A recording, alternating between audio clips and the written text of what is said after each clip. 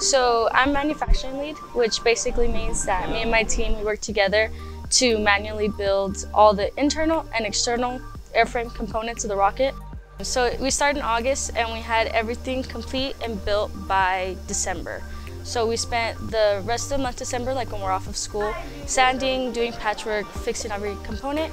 And then in the spring semester is when we integrate all the systems. We are going to be doing our full assembly of it. Right now we're just trying to get all of our bits and pieces together before the full fit check. So we've put countless hours into putting this rocket together. Today, hopefully a couple hours, might take a little more just with the hiccups that will probably come upon, but this is why we're meeting now, to get all the problems out of the way, and then hopefully Saturday will go smoothly. So, what are you guys doing right now? We are trying to pressure seal this. So this is going right there. This is the bulk plate that my CO2 ejection is going to create pressure with. So Eddie has the nose cone ejection system right now. It's already embedded in the nose cone. We're just trying to make sure that this section is, one, not going to let the CO2 escape, and two, come out with the nose cone.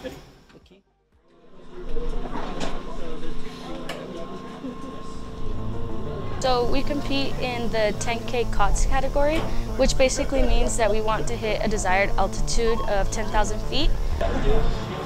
this is our air brake system. If you want to explain it. So we target an apogee above the actual target.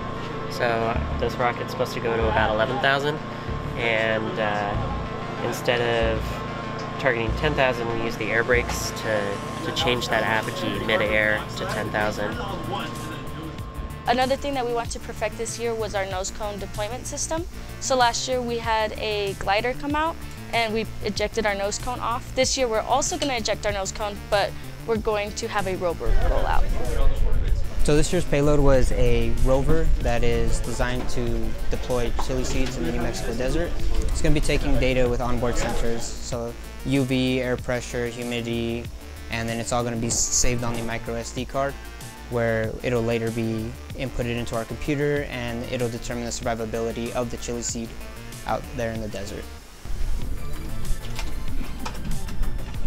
Like, I've done this so many times, but still,